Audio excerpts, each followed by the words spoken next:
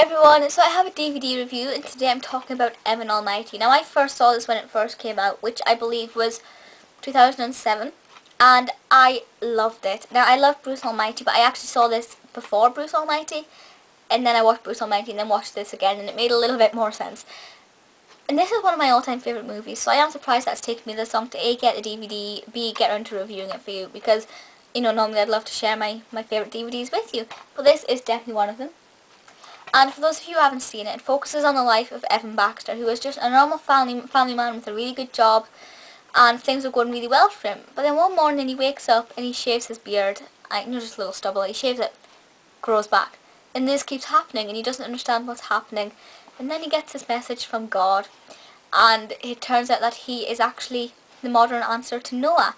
Because there's going to be a big, massive flood in the city, but everyone's like, you're kidding, it's dry here, it's never rained for, you know, a million years, it's not going to have a flood, don't be stupid. And at first of all, Evan's kind of like, no, I don't believe this, someone's just playing a silly joke on me. But then he finally warms around to the idea, especially when his beard is like this long or something, he finally realises, right, hang on, maybe I am today's answer to Noah, I should be building an ark. So he gets his whole family to get on board with building this project, which the neighbours don't like. A lot of problems come with building a gigantic ark in the middle of an estate, and that's a big problem.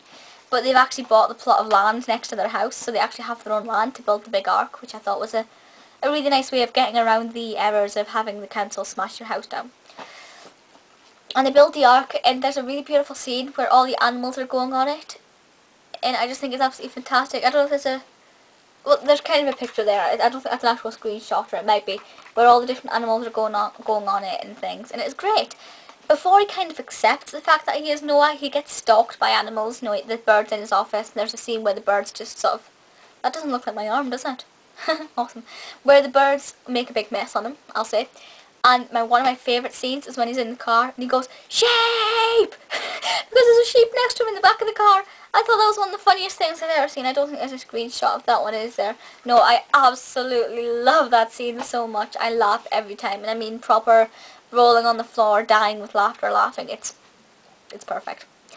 And it's just really, really such a funny film. There are so many comic bits in it. In fact, most of it is just gigantic comedy. There's no dull bits in it. You know, not along with comedies, you'll get the basic bits, but no, this is fantastic. You have the emotional bit at the end, big spoiler here, you have the emotional bit at the end when the floods come and everyone's like, uh-oh, and if, you know, he was right, this crazy guy, the crazy beard guy is right, there's a big flood.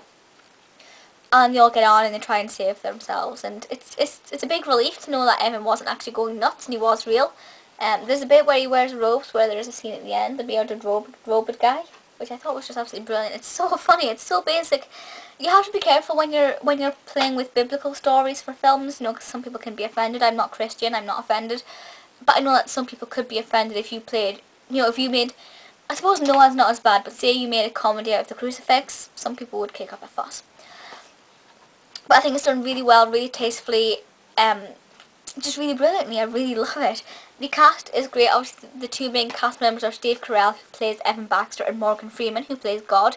Morgan Freeman is one of the best gods in the world. He's just absolutely fantastic. I love him very much so. In fact, the DVD that the camera is sitting on, if you can see it there, is a Morgan Freeman DVD. Just thought I'd point that out. Yeah, so it's definitely one of my favourite movies of all time. It is a PG. The DVD itself is about £3 on Amazon. I realise the camera's not focusing. There we go. Yeah, but go and buy it if you haven't seen it. You will love it. You don't need to have seen Bruce Almighty to understand it, but you'll get to know a little bit more about the character's background if you have seen him in Bruce Almighty, and it just makes a little bit more sense. Yeah, but please feel free to leave comments and let me know your thoughts on this or anything else, and that is it for just now, so I'll see you all next time. Bye!